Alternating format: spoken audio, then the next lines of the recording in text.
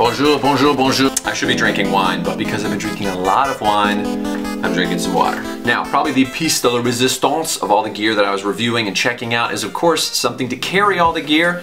I love bags, and this thing is no exception. The Split Adventure 38 liter. Now, I do have bags that are bigger, but this one's more versatile, and I'll take versatility over size, especially when you're traveling. So many things to like about this. The zippers have a great feel to them.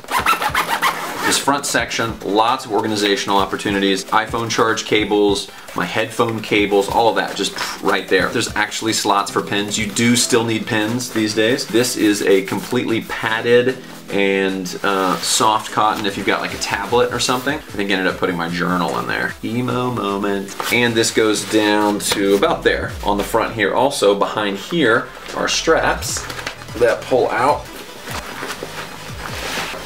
Come on, strap. Because Dakine is kind of like ski, sports, snowboard, all that. This strap here, you could put your skateboard here, not a surfboard, that's crazy, or anything else like a jacket, and this comes across, click, click. That's the front pocket. That's what got me interested.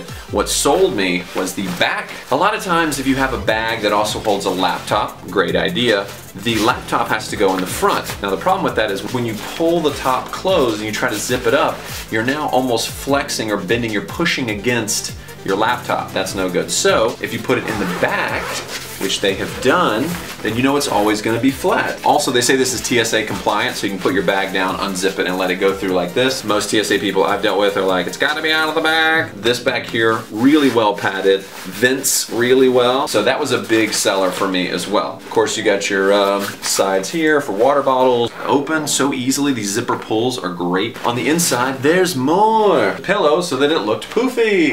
Right as you open up on the inside, you have a section here. You could put toiletries. You can put something that's a little bit thin because it's also backing up against what you've been storing here, so there's not a ton of space in there. Here, a little bit of a larger compartment. I ended up putting a compression bag in here, got some shirts, and then kind of zipped those closed. On the interior here, not a whole lot to talk about, but there's a nice little kind of bungee strap to hold everything down. The bag itself is very light. A lot of times you get a bag and it's like, you know, they're telling you, oh, it's rugged, it's durable, it's gonna last forever. It weighs 10 pounds with nothing in it. Handle at the top. Now, I will say, one gripe I have with this is I wish there was a handle on the side.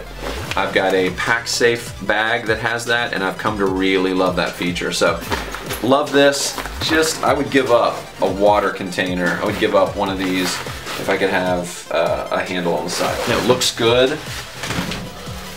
This is the Rincon or Rincon colorway. The others, like your favorite pop star, are all sold out. All right, there you go. Big fan of the Split Adventure 38 liter. Like I said, of course, there are bigger backpacks out there that can carry more of your stuff and still count as a carry-on, but I like the versatility, and versatility wins, especially when you're traveling overseas.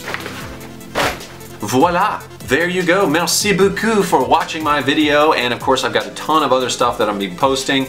Make sure you're following on Instagram. Bon chance, bon souhait, bisous, chaud au revoir. That's not real. All right, have an awesome day.